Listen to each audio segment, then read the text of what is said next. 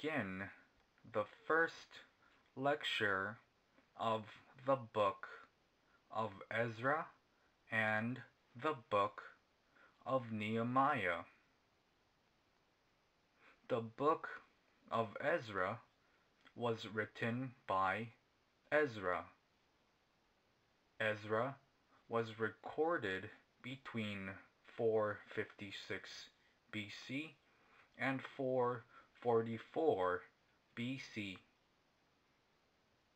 In verses 1 to 3 of today's passage, the king of Persia made a proclamation that the people of Judah return to Jerusalem.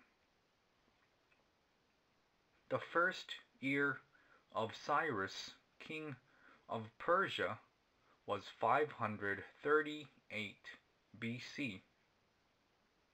However, this is only an estimated year.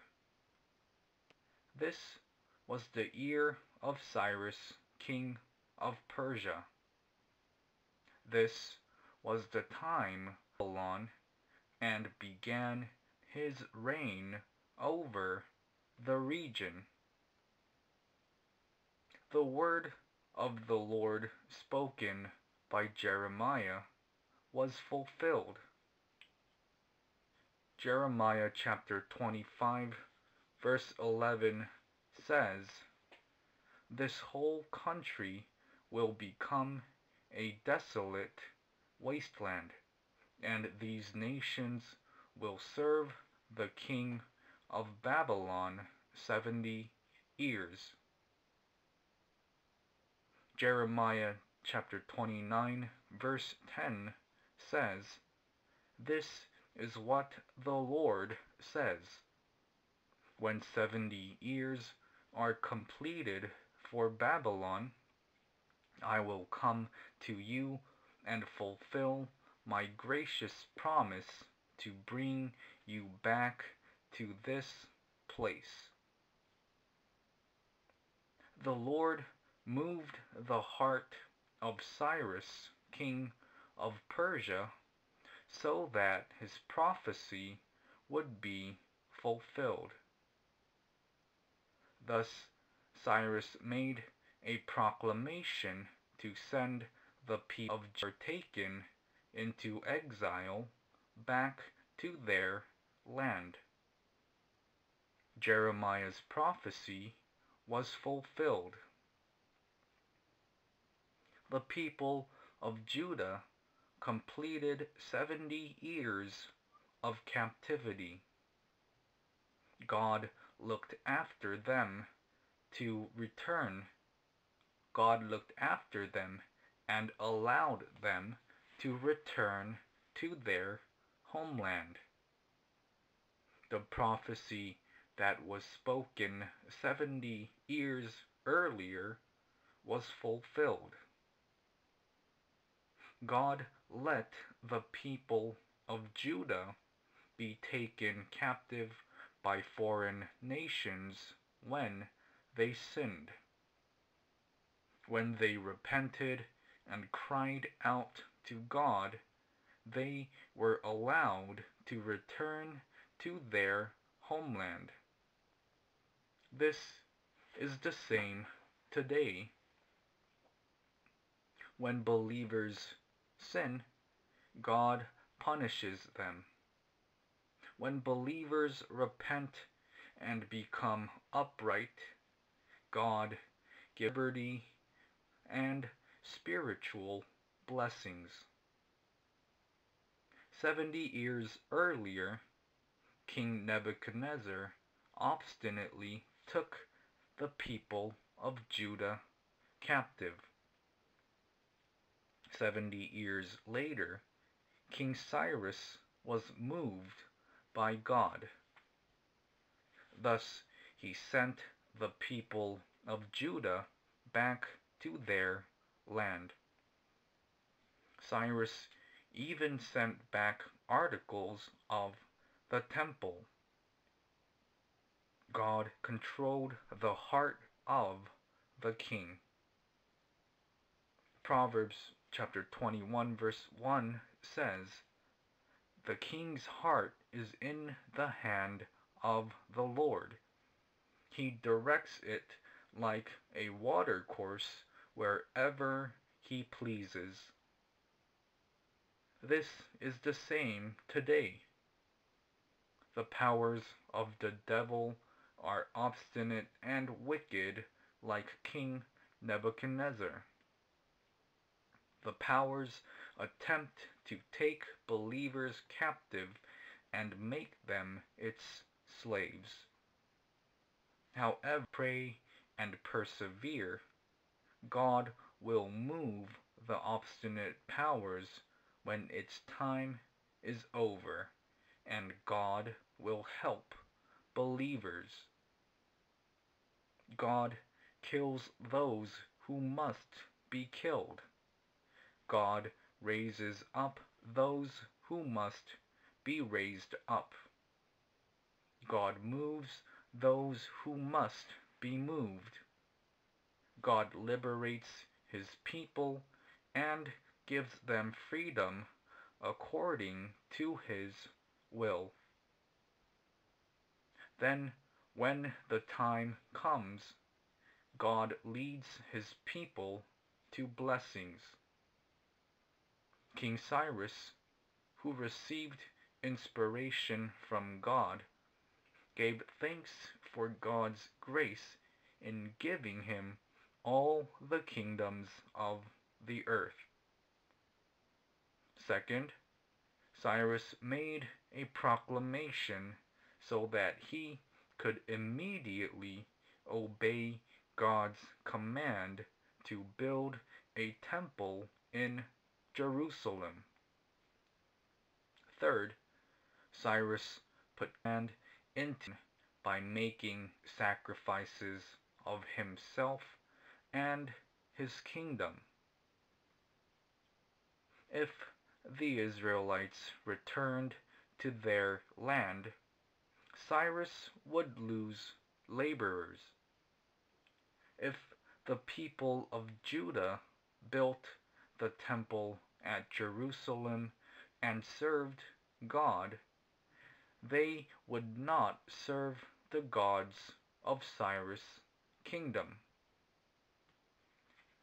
King Cyrus knew that his dignity and his kingdom's prestige would fall, but he made the sacrifice and obeyed God's command.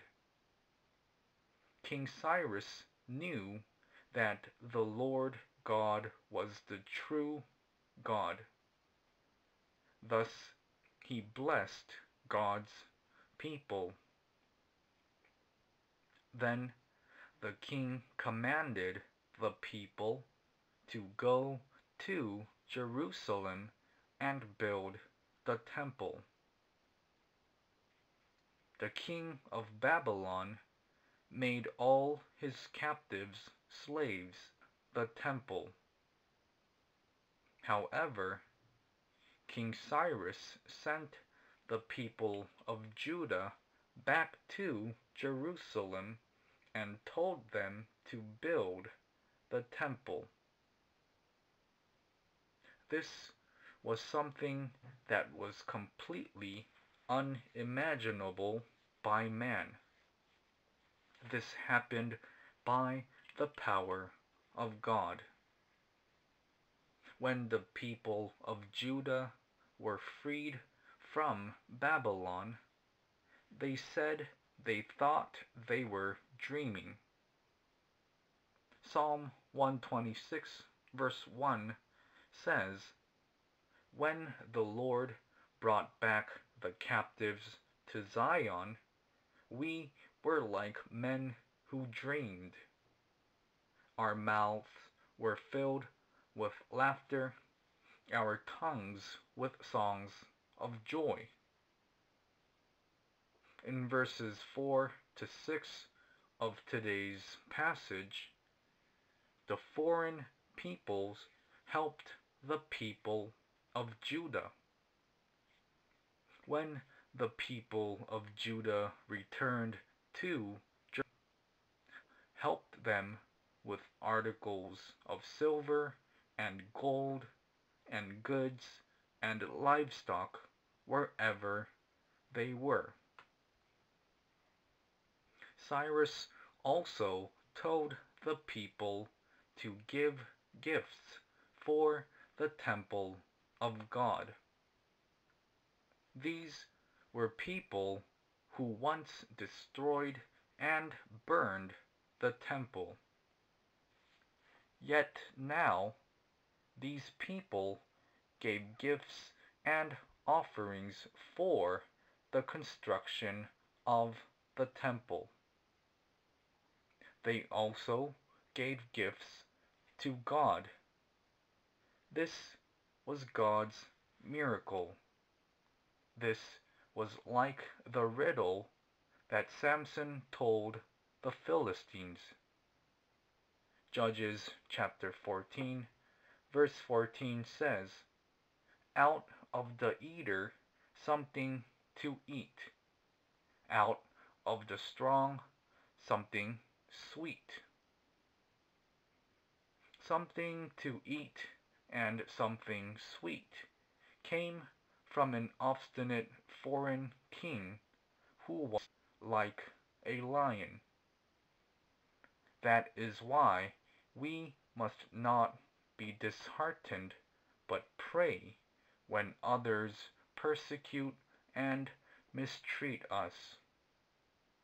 We will gain something sweet and great rewards when we persevere until the end. In verse 5, it says that the family heads of Judah and Benjamin and the priests and Levites were moved to go to Jerusalem. They were moved to go and build the temple in Jerusalem. At that time, they had settled in Babylon. They were also extremely familiar with Babylonian customs. They lived physically peaceful lives in Babylon.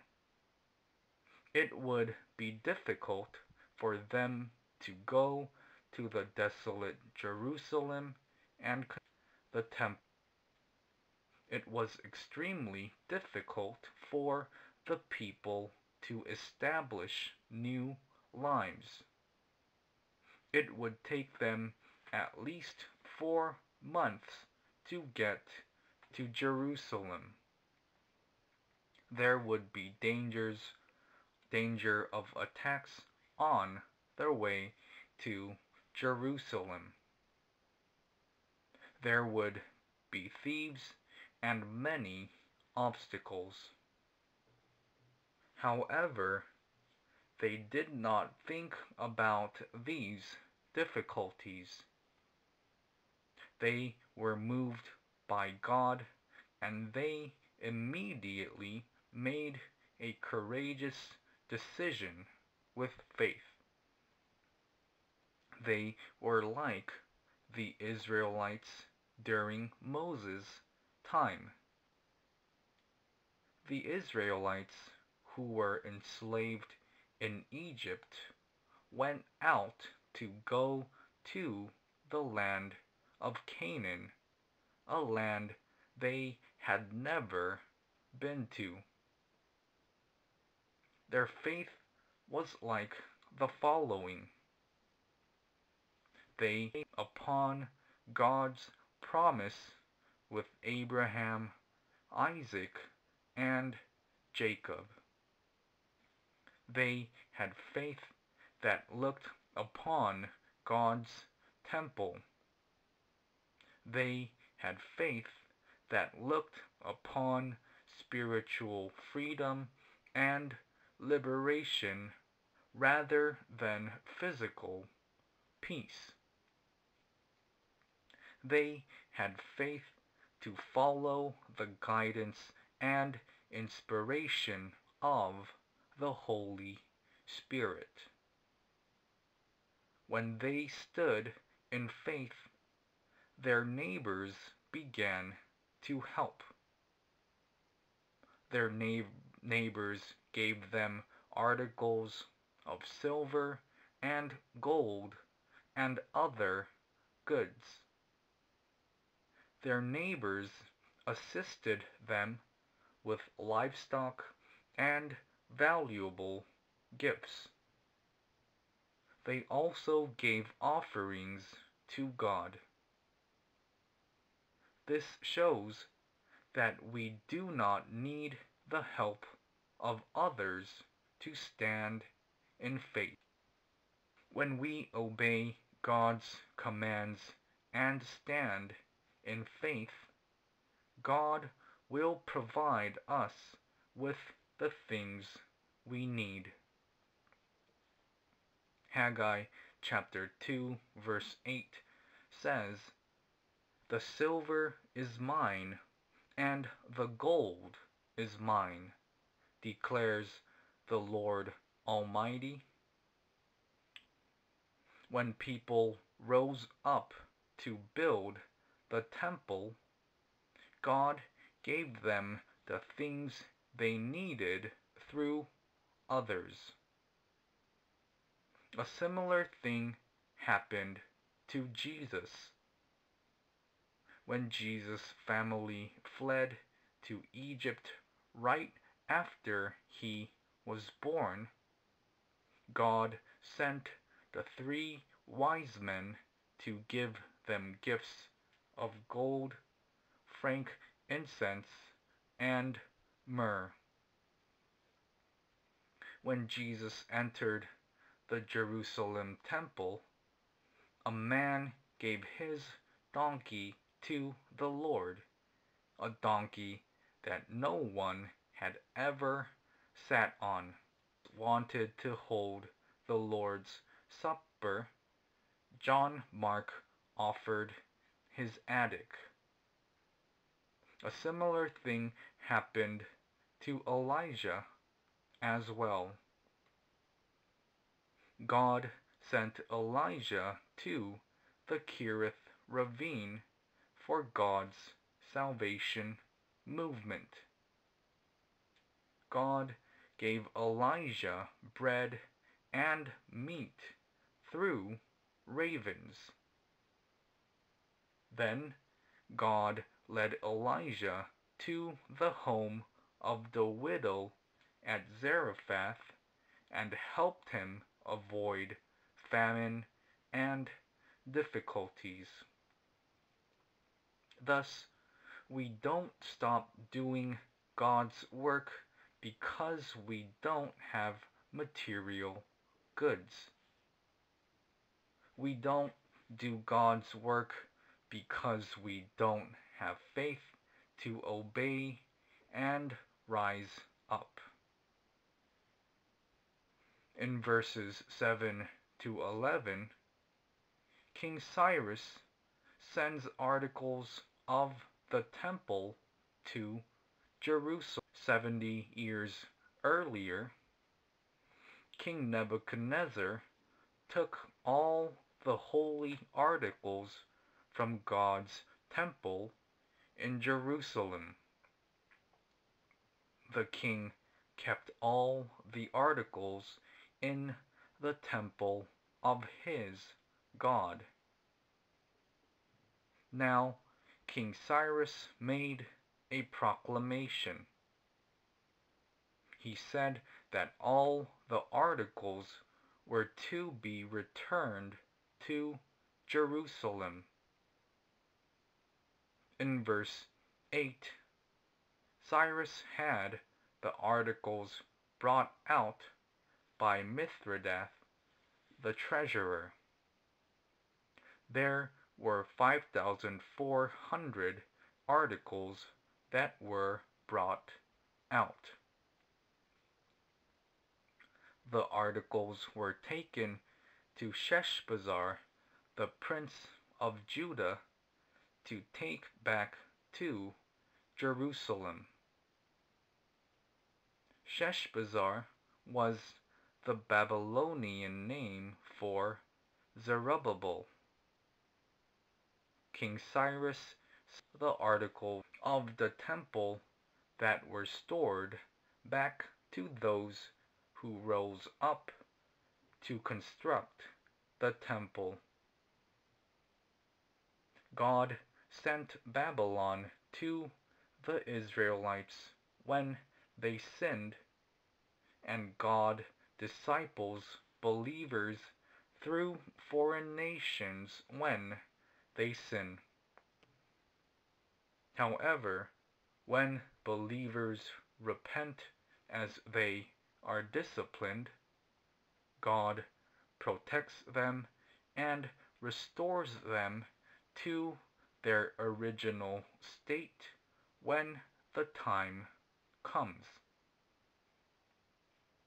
When the people rose up to construct the temple, God saved his chosen people with his power.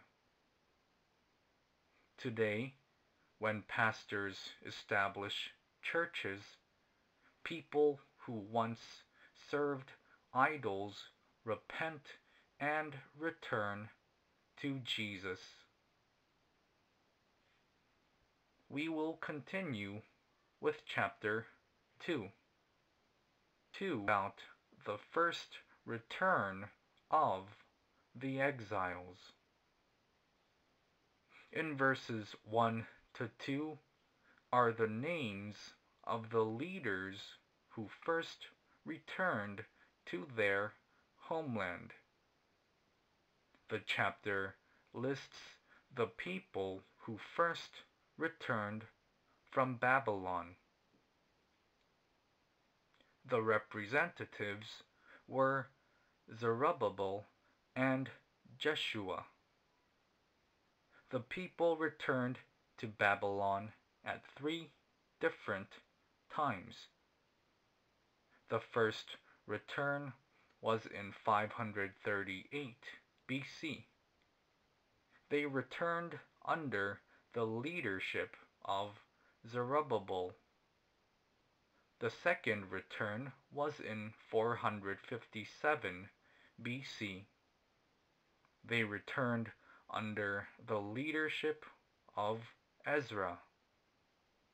The third return was in 444 BC. They returned under the leadership of Nehemiah. The names of the exiles who returned in the first are recorded in chapter 2. The names of those who returned in the second return are recorded in chapters 7 and 8. Zerubbabel was a political leader who led the people during the first return. Jeshua was a high priest and a religious leader. Jeshua is also known as Joshua. Nehemiah in chapter 2 is not Nehemiah who led the people out in the third return. The names are the same, but they were 2 different people. This is because the first return of the exiles took place in 538 BC, and the third return took place in 444 BC. There was a Mordecai in chapter 2 is also not Mordecai in the time of Esther. They are 2 different people. The first return of the exiles took place in 538 BC. But the reign of King Ahasuerus, or King Xerxes, in the time of Esther was in 485 BC. There was a 53-year gap. In verses 3 to 35 are the names of the men of the people of Israel and the numbers of their descendants who returned. The Israelites who were taken into exile returned with their families. Their family names are recorded, and there were 33 families. Though the Israelites were taken captive to Babylon, they lived with the people from their towns and with their families. Families were known by the names of their forefathers. They were also known by the names of their towns of residence. When the people returned to their homeland, they returned with their families.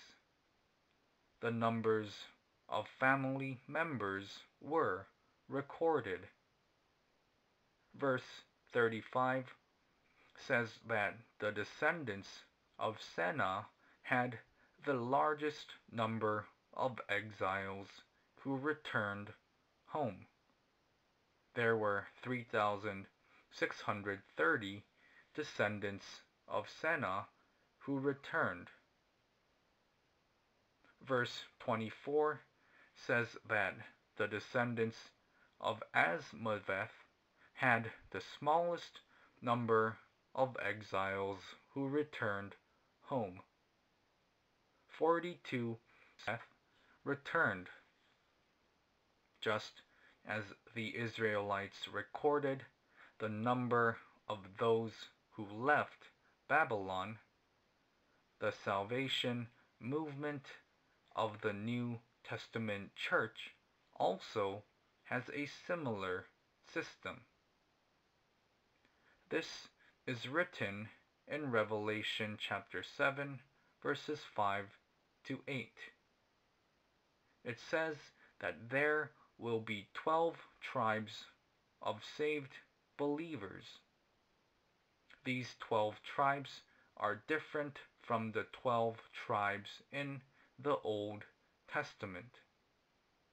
This is because Jacob's fourth son, Judah, and his tribe are listed first. The tribe of Dan is missing from the list, and it lists the tribe of Manasseh. In the Old Testament times, there were physical tribes and families. In the New Testament times, there are sects and denominations according to how believers understand truth. Each believer is shaped by the truth that they recognize according to each system. Believers' characters are formed by the truth that they recognize. Believers who are shaped in character will receive appropriate rewards in heaven. People in the world live according to the things they understand. The characters of believers' faith are formed by the truth that they understand. They go to heaven with the spiritual characters that they live by in this world. Thus, those who understand the Bible gather together. Then they become one family and one tribe. That is why the truth of the Bible must be properly taught. We must also correctly understand and form our characters by God's Word. 63. List the names of the priests, the Levites, and temple servants who returned. In the passage, 4 families of the priests returned. There were a total of 4,289 people. They flourished. Priests are people who commit to doing God's work. Hence, they may have flourished because of this. It is the same in the New Testament period. Believers who serve and do God's work will flourish and receive blessings. However, in verse 40, it says that 9 families of the Levites returned. There were 9 families, but only 341 people returned. The Levites were those who served in the temple. Because there was no temple in Babylon, they did not serve in the temple for 70 years. They were not to carry out their calling and duties in the temple. Therefore, they did not flourish, and a small number of them returned. Even though there was no temple in Babylon, the priests taught the people of Judah how to serve God. The priests continued their duties before the people. Thus, the people's hearts looked upon the temple of Jerusalem. The people wanted to give offerings to God. However, because there was no temple, the Levites were not able to fulfill their duties and serve. Thus, the Levites did not flourish, and hence a small number of them returned. Those who fulfill their duties and responsibilities before God will flourish. Today, their duties in the church will receive blessings. Those who neglect their duties like the Levites and do not work hard will grow weak in the work of life. They will not be able to lead other people to church. The Nethinim are listed in verse 43, and there were 35 families. The Nethinim were originally foreign people. They were Gibeonites. They heard that the Israelites conquered Jericho and the city of Ai when the Israelites conquered Canaan. Thus, the Gibeonites were afraid of the Israelites. They deceived Joshua and made an alliance with the Israelites. Later, their lies were revealed. Hence, they became woodcutters for the altar of the Lord. They also became water carriers. The Gibeonites were foreigners, and yet because they served the temple, they were included in the list of the Israelites. This taught that even foreigners could participate in God's work and receive salvation. Verse 55 lists the 10 families of the descendants of the servants of Solomon. The Nethinim were included here, which totaled 392 people. Many of the Nethinim and descendants of the servants of Solomon did not return.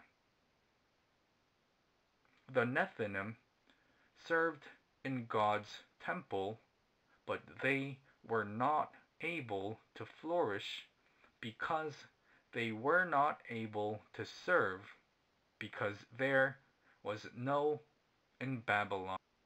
Many of the Nethinim did not return. Many of the descendants of the servants of Solomon did not return.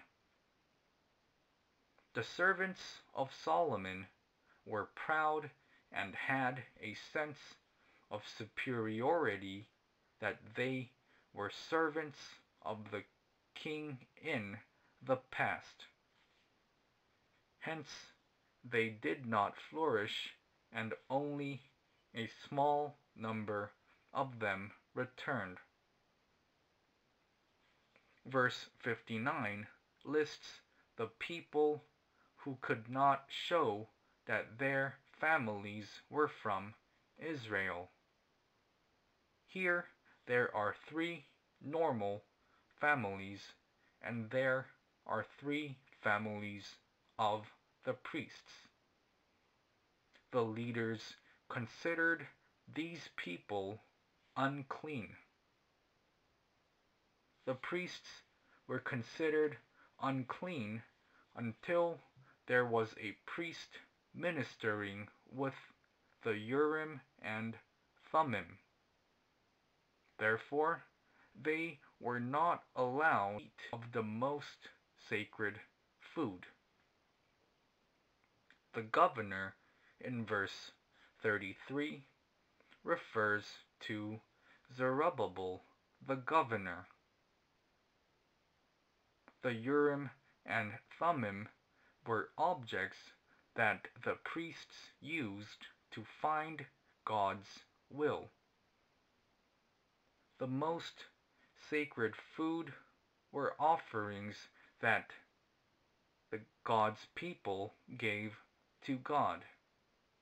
The priests ate the most sacred food after the people offered it to God. If we do not have full understanding about the truth through today's passages, it means that God considers us detestable. Whoever stands between the truth and falsehood must not participate in God's work. Therefore, we must stand firm on God's word. In verses 64 to 60 are the of the servants and their livestock. When the Israelites returned from Babylon, they took with them many servants and livestock. The whole company numbered 42,360. This was the number of those who registered for the first return. However, the actual number of those who returned was 29,818. It was the number of families listed in verses 3 to 63. There was a difference of 12,542. Among those who registered to return from Babylon were those who could not return because of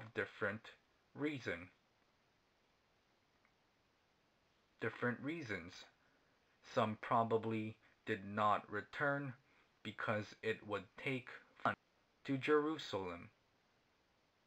Some probably did not return because it would be difficult to move back to Jerusalem.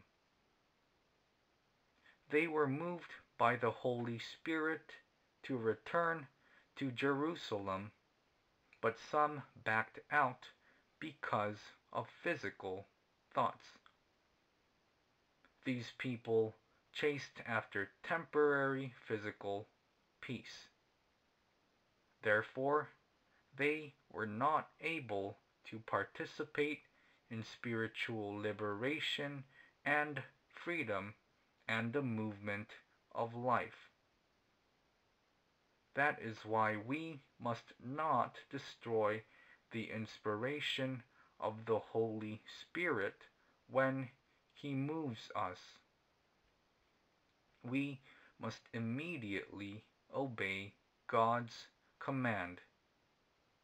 We must go to the place God promised us, and we must participate in the spiritual movement of life. In verses 68 to 70, the exiles turned for the construction of the temple.